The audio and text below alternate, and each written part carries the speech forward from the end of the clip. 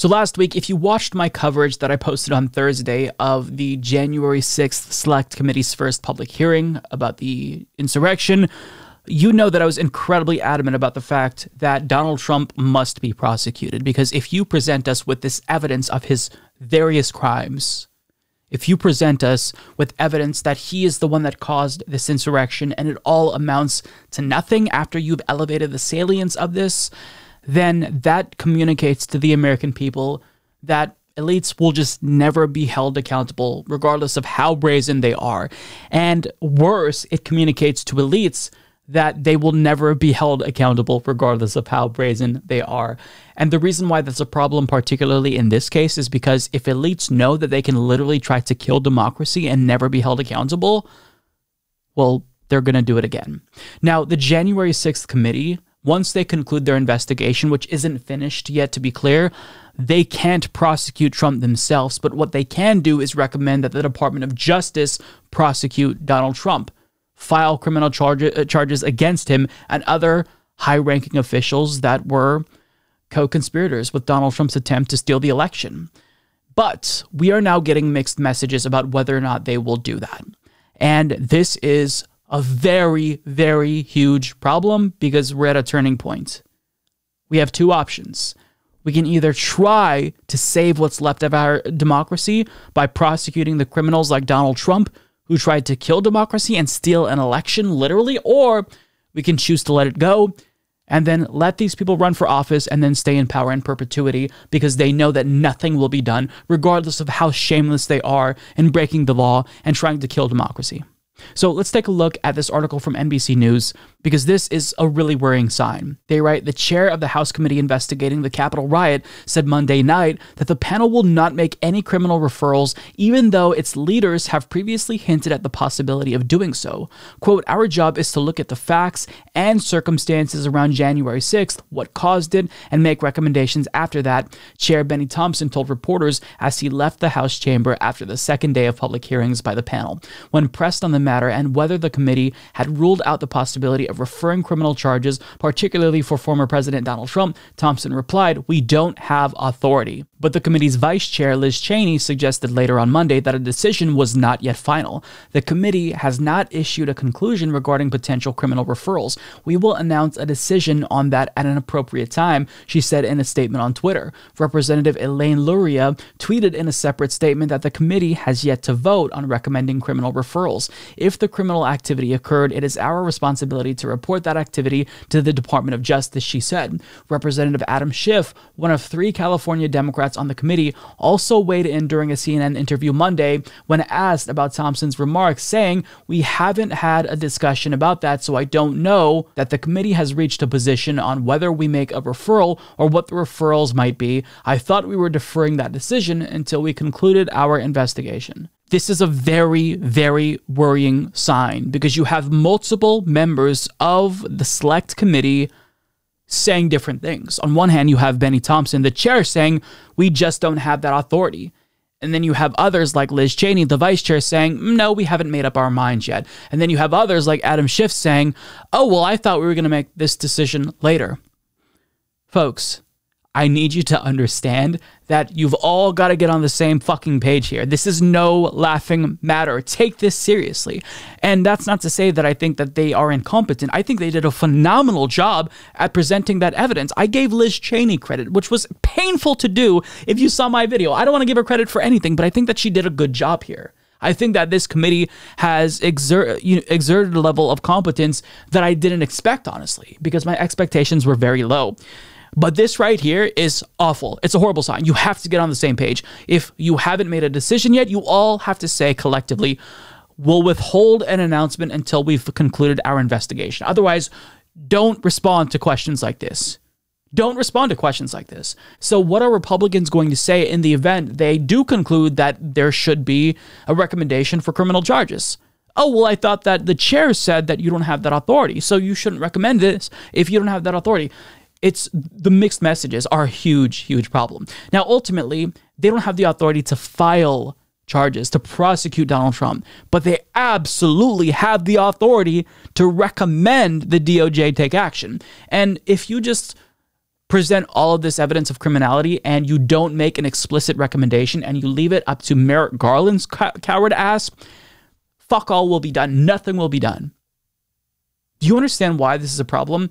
So when Obama took office, he chose to move forward, not prosecute the crimes of George W. Bush. And we know what happened.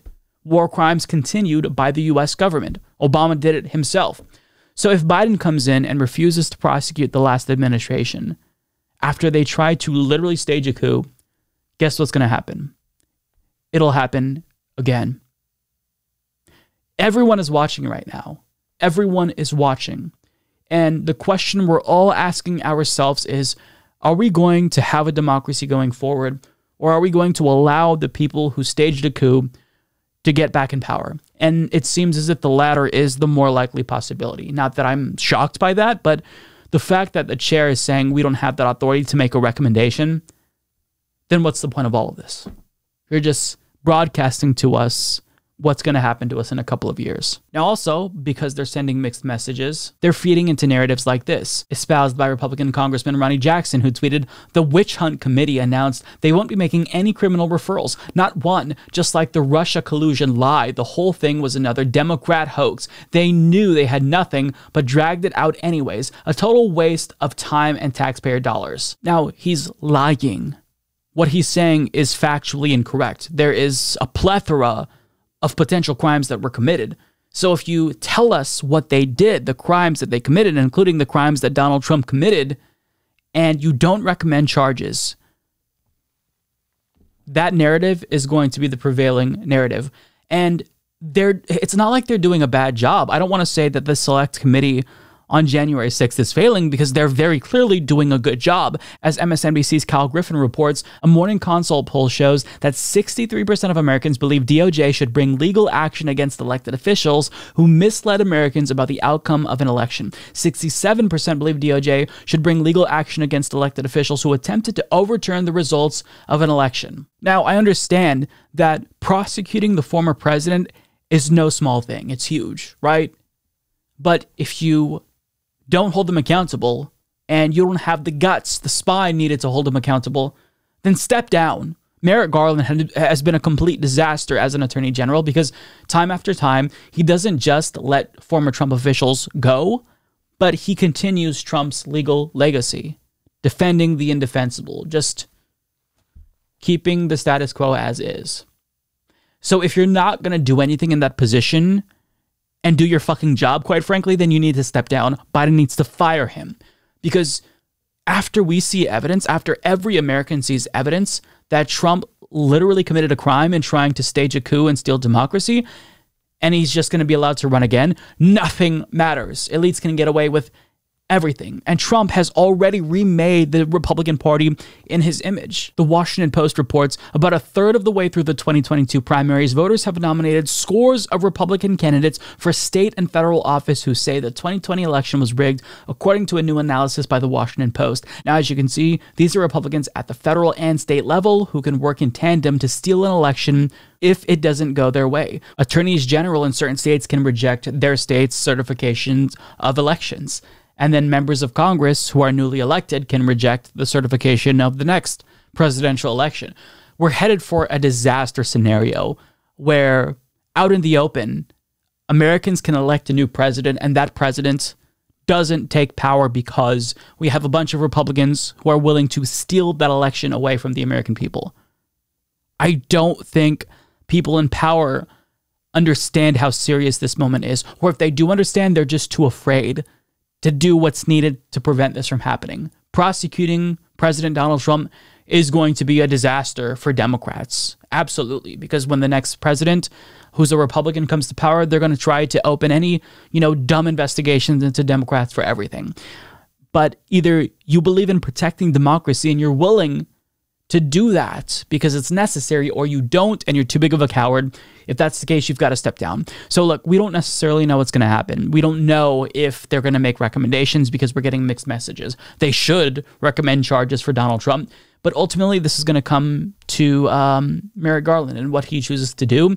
And if they don't nudge him in the right direction, he's not going to act because he is a fucking useless coward. So Understand, this is a pivotal moment in American history. And we're either going to maintain what's left of our democracy, or we're going to let these authoritarians steal it away from us. This will come down to what people in power do right now while they still have power. If they do not prosecute Donald Trump and the criminals who created this situation, democracy is done in the United States. Do you enjoy watching independent news shows like the Humanist Report, the Rational National, and the Majority Report, but oftentimes YouTube doesn't deliver our videos to your subscription box? Well, I've got a solution for you. It's called the Opt-Out app, available right now in the iOS App Store, coming soon to Android. Opt-Out is an app made by and for progressives where they take all of the most popular independent news shows and they put them in one convenient location. You'll find all your favorites on there, like the Humanist Report, the Rational National, the Majority Report, and the app is updated multiple times per day, so your news feed is constantly up to date. If you enjoy watching independent media, this is the app to get. Download it today. Do yourself a favor and click the join button on YouTube to become a member. Because Mike's doing a great job. Getting to watch his videos before everyone else is tremendous. Many people are saying this. Join today, folks. You won't regret it.